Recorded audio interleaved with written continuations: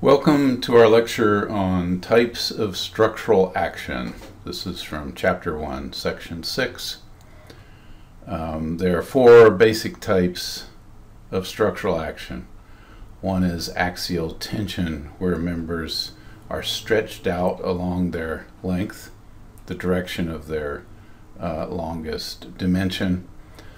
There is pure compression, where members are being compressed or crushed or shortened along their long length. There's bending, where forces are perpendicular to the longest dimension of the member. And finally, there's torsion, where there's a twisting action. And then, of course, there's every possible combination of these types of structural action. In this diagram, we see a member, which is a 1/8 inch diameter piece of PVC plastic. In this case, it's dark gray. So this piece is maybe 4 or 5 inches long and 1/8 of an inch in diameter. It's been glued into a block of wood here and a block of wood at the top. The block of wood at the top has been screwed to the wall, and then some eyelets have been provided in this bottom chunk, and then cord is used to hang weights off. So we're stretching or elongating this piece of PVC rod. In this case, there are about 20 pounds on it. Could have held much more than that, but did this little demonstration on the wall outside my office, and I didn't want the weights to come down and smash the floor. So I didn't take this to failure, but it illustrates the point. This 20 pounds is about 9 kilograms roughly, and so you can keep that in mind, that 9 kilograms didn't even come close to failing this member. In compression, here we have a device with a hinge across here connecting this piece to that piece. So this piece is able to rotate around that axis point. So we take that same piece of PVC rod and put it in between here. So it started off straight, and we added weights and brought it to the point where it abruptly buckled. So it was straight under load and more load, and then at some point it just snapped to the side like this. And these weights would have collapsed downward and crushed this thing, and the weights would have flown all over the place, except that we have this block of wood that was inserted to just stop the action once that failure mode had begun.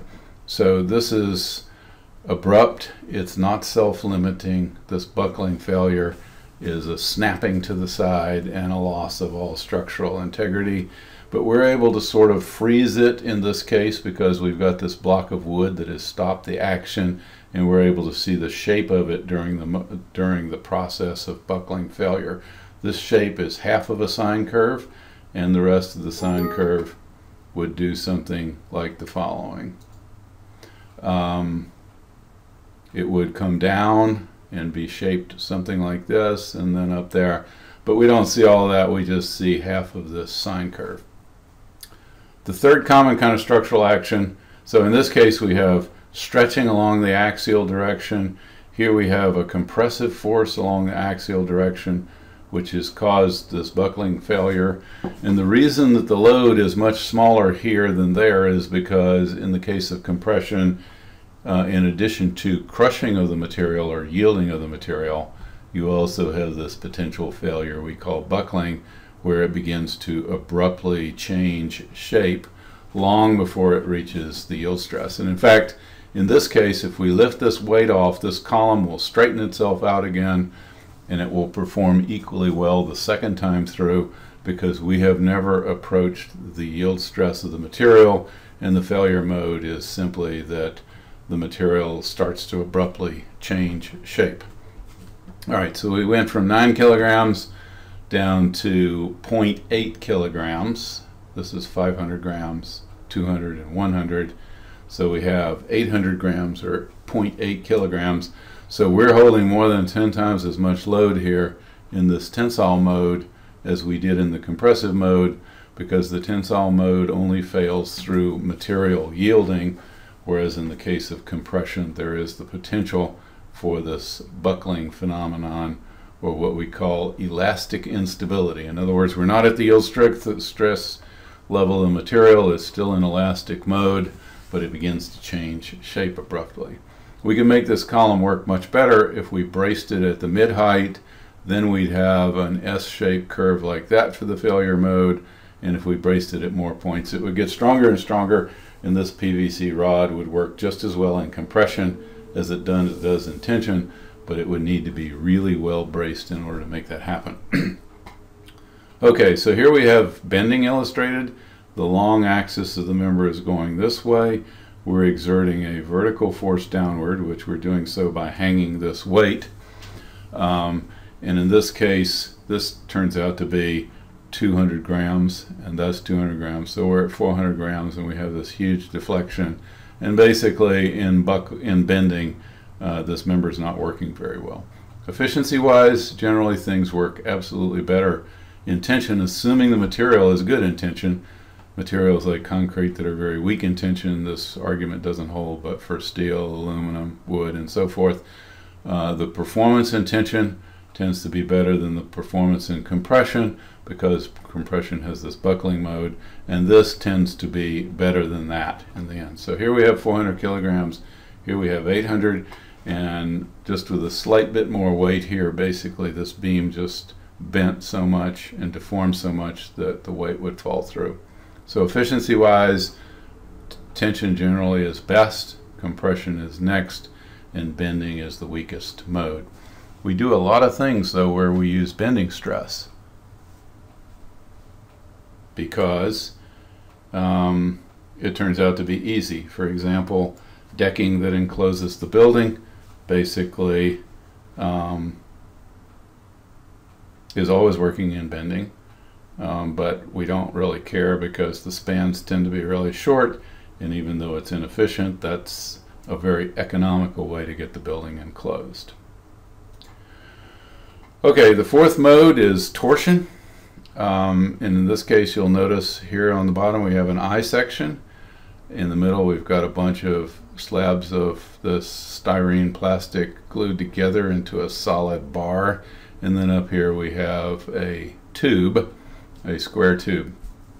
For each of these members, this I-beam, that tube, and this slab in between, we've used the same material and the same amount of material in the cross section. We've just configured it differently. And you'll notice we have these weights that are out at the end of a lever. So this is like, think of this as being like a wrench that you're using to torque a nut onto a threaded rod or a bolt. And the magnitude of the weight is an indicator of the torque, because in each case the lever arm, which is from the center of the force to the center of the member, is the same in each of these cases. You'll notice the overwhelming greatest force is the one we've applied to the tube. The tube shows no evidence of torsional deformation. We have a much lighter load on the slab, and yet the slab is showing very visible deformation. And then we have the lightest load of all on the I section, and the I section is showing the greatest deformation. So I sections, or wide flange sections, which work really well in bending, are really bad in torsion. So if we have any kind of eccentric load that's tending to twist the member, the last member that we ever want to use is a wide flange. Okay, so let's see some examples of tension elements.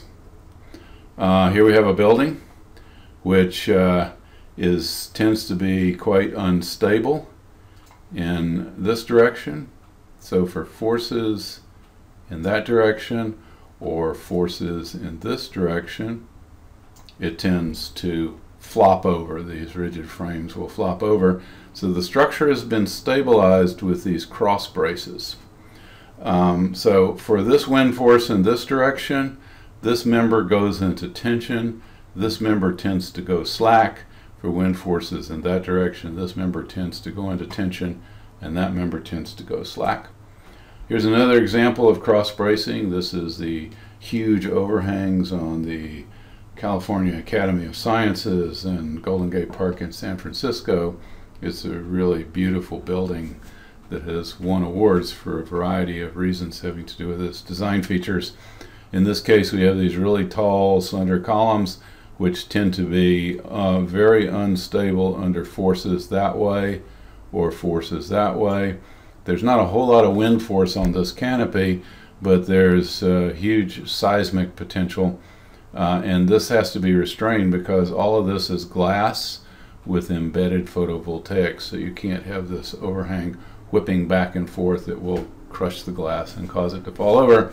So you'll notice we have cross bracing here and there, and also here and here and here and here.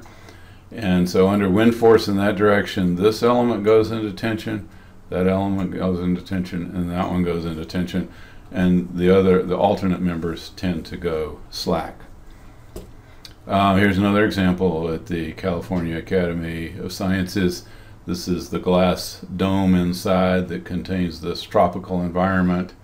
There's very little wind load on it because it's inside the building, but there's a lot of weight in the glass, and this is a seismic environment, so the cross bracing here becomes crucial to the stabilization to keep the glass from breaking and falling out. Here are some more examples of tension members. In the case of cross bracing, of course, we tend to have them working in a neutral state most of the time until some kind of force comes along that they're intended to resist. They're usually designed for lateral forces, and that means when there's no wind or seismic effect, they're in a fairly neutral state. This is an example of active tensile elements. So these vertical elements are suspenders, which are carrying the weight of this road bed and these stiffening trusses and so forth. In this case, there's a road bed on top and bottom, and all that load is being carried by these vertical suspenders, which are in a state of pure tension under gravity load. These elements then support the suspenders. These are the suspension elements that span from tower to tower. They have forces along their length, and at the top here, the force has to be in this direction, which means there is both a vertical and a horizontal component. That horizontal component is absolutely crucial.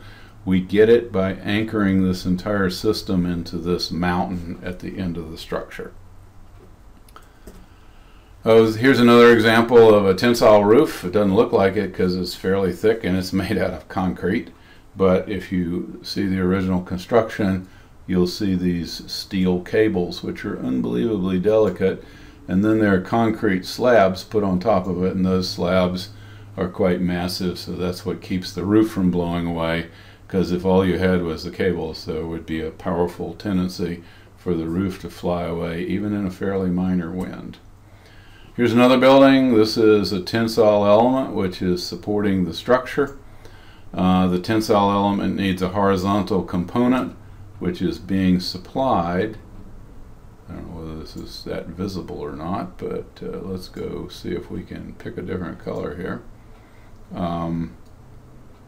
There are horizontal forces being provided by this truss, which is holding that tension element outward and allowing it to work. So this is what that structure looks like during construction, and to keep it from flying around, there are these temporary frames that have been put in, but they will disappear as soon as the structure is fully in place. So let's talk about some compression elements. We'll just jump back to this. First of all, these columns have to hold up the ends of these truss elements, which means this tension element, which means the tension element is actually exerting a downward force on these verticals. So these verticals at each end of the building are the compression structures that carry the forces to the foundations. Within that building, this is the cable structure, or at least, the tensile structure. These are steel cables, and part of the tensile structure is being carried in this I section, and we'll talk about why there is sort of these duplicate functions when we get into more sophisticated details of this particular structure. But these elements right here are working as columns and they are carrying the loads from the upper floor. So you see these trusses come in and they land on these vertical elements, and those vertical elements bring the loads down to this tensile element, or the suspension element. These elements, though, on the other hand, act more like the suspenders in the Bay Bridge that I showed in the previous image. They are basically supporting roof trusses down below.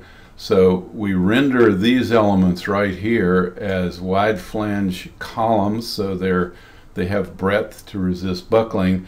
But on the other hand, when we go look at these elements and we look at them edge on here, we discover that those are rendered as 1 inch by 8 inch plates. In other words, because they're not vulnerable to buckling, they don't need a lot of breadth, and to sort of visually express that and give the absolute widest window opening, these are plates rather than wide flange cross-sectional elements such as these we see above. So this shows that structure with a suspension element, and you'll notice in this case, to sort of emphasize the difference between the tensile and compression elements on the vertical, here where the tensile elements are hanging off of the suspender, the glass has been brought forward, the mullions have been absolutely minimized to suggest a sort of delicate quality. Up above, the glass has been recessed backwards and the columns have been encased in material to make them thick and more massive looking to express their column-like nature or compression function. And when you look off from the side, it's extremely dramatic. All this material up here, you see those black mullion elements which are encasing those columns, and then down below here you see glass that comes right out to the surface, sort of expressing the tensile and thin nature of it. Okay, so here's a structure. This is a compression element. These members are working in compression, pushing down. These elements are in tension. There's been less emphasis in this structure on expressing the sort of tensile quality of what's down below, but these could have been rendered as thin plates, not unlike the previous building we looked at. Under wind load in this direction, this element goes into tension. Under wind load in that direction, this element goes into tension. And some of the stability of this building has to do with moment connections between the verticals and the horizontals. But most of the lateral stability is handled by these diagonal elements. And this building, by the way, has a tension element down at the bottom, which is required to keep this compression element from thrusting outward. In other words, the compression element needs a force here, and that force is being provided by the tension element down at the bottom. Here's a combination of tension and compression. So we have cables on the outside. We have this compression member in the middle. It's rendered as much thicker. So this is what it looks like. These tension elements are cables under wind load against the wall here. This element tends to go slack, and so in other words, under wind load against this glass, this element goes slack, that element goes into tension, and this element works in compression. So you'll notice it's rendered as a big fat round tube, whereas these are very thin cables working in tension. So here we have tension in this member and compression in that member. Okay, so let's talk about some examples of bending elements. In this case, we've got a piece of foam rubber. When it just sits in a neutral state on the tabletop, it's completely flat. When we put it up on top of these supports, it bends under its own weight. So in essence, we've got a bunch of forces here, or a distributed gravity force, all along this element, which is inducing this bending deformation. And the nature of the deformation is that elements that were parallel are now splayed relative to each other, which suggests that they're stretching along the bottom. There's compression across the top, so the top part's getting shorter, the bottom part's getting longer, If we drew the stress distribution, it would look something like this, where you'll notice we have compression at the top and tension at the bottom, and then it's neutral at the midpoint of the beam. These force distributions, compression in the top and tension in the bottom, create what we call the internal resisting moment, which is what keeps the beam functioning and stable. Alright, so we can have beams that are like rectangular in cross-section, and this is a classic example of what we call a solid sawn beam. That's a rectangular cross-section, and in fact the decking that sits on top of it has a rectangular cross-section, because that just makes sense in terms of what we want that floor to do, and because it's really easy to saw a rectangular board out of a log. So the stress distribution is the following. We're getting moment by having lots of force near the top and bottom, but not much going on near the center of the beam. So if we can afford to do it, we would like to actually redistribute the materials so we have less cross-section in this zone and more cross-section at top and bottom, because that's where we have more stress and we have more lever arm. So that leads us to change the shape from a simple rectangular cross-section to more of an eye-shaped section like we're showing here. So in steel, which works really well in shear, we can afford to have very thin webs, put most of the material in what we call the flanges at top and bottom. So here's a wide flange beam right here. This is a stub of a beam that's coming out to support a piece of a column and some brickwork and things of that sort. But this is the common shape for beams, is this, used to be called an eye section, but we wanted wider and wider flanges for lateral stability, and eventually we quit using the terminology eye section. In the case of steel, we call them wide flanges.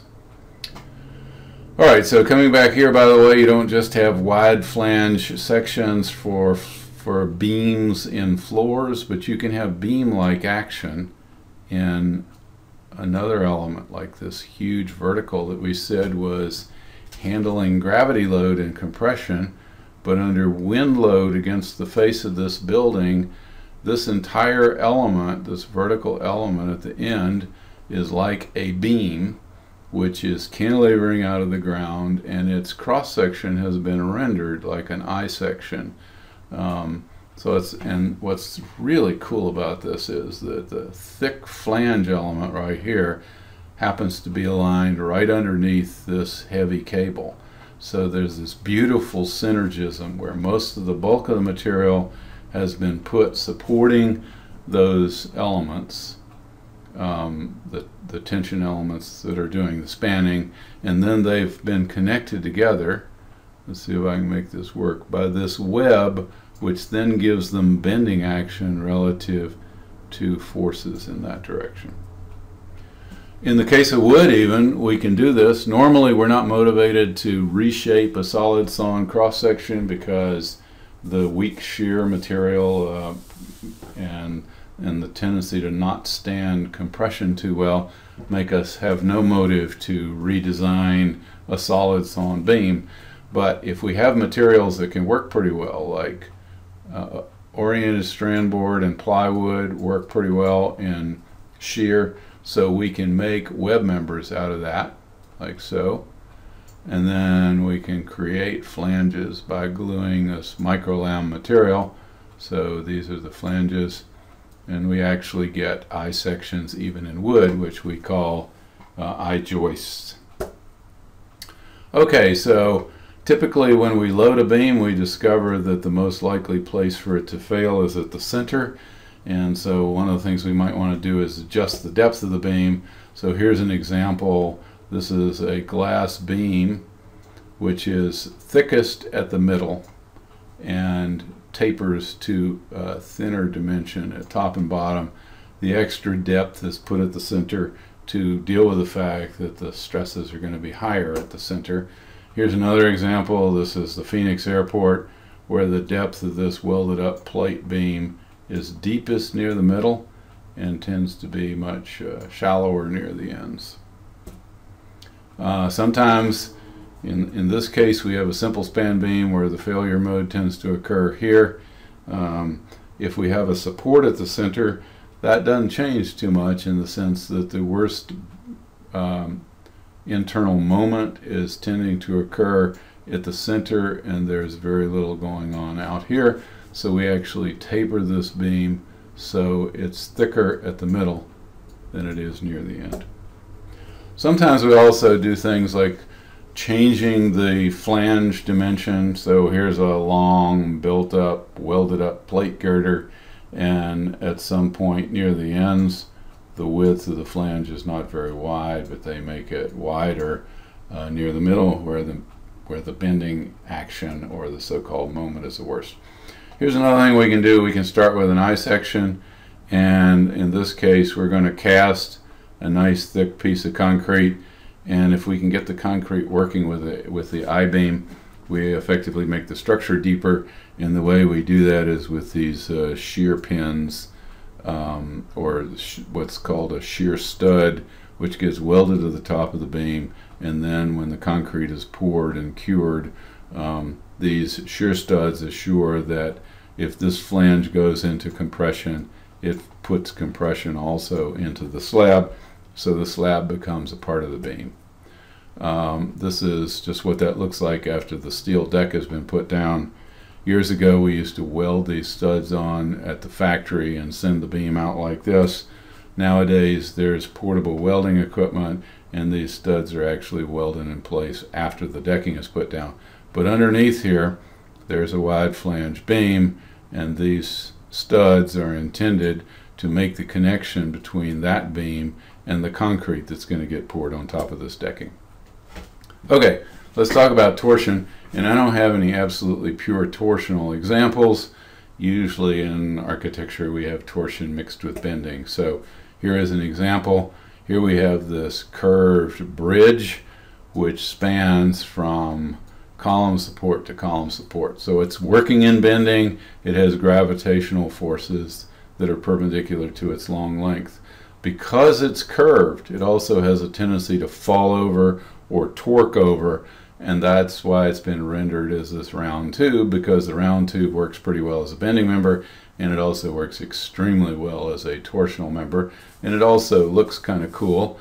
And I'm sorry I don't have a close-up right now, but you'll notice these little beams that are coming off have this classic quality that, first of all, they're rounded, they're coped on the top so that they engage this round tube really well, but they're also deeper at the launch point than they are out at the tip.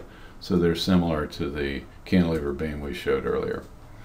Here's another example. We have a curved beam. It's tending to torque over in that direction because of its offset of its gravitational center, and it also has a tubular cross-section.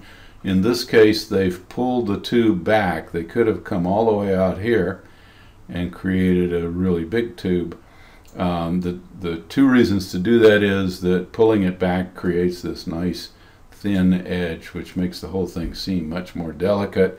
But also, this road bed up here is better supported at these points than it would be if it was supported out at the ends, because then this decking spanning across here doesn't have to span as far. And you'll notice we even see cantilevering effects where the decking is thicker right here than it is out at the tip. So it's a really beautiful expression of all the different kinds of things we've been talking about. Okay, so that ends our discussion of types of structural action from Chapter 1, Section 6. We've talked about tension, compression, bending, torsion, and some combinations of the above.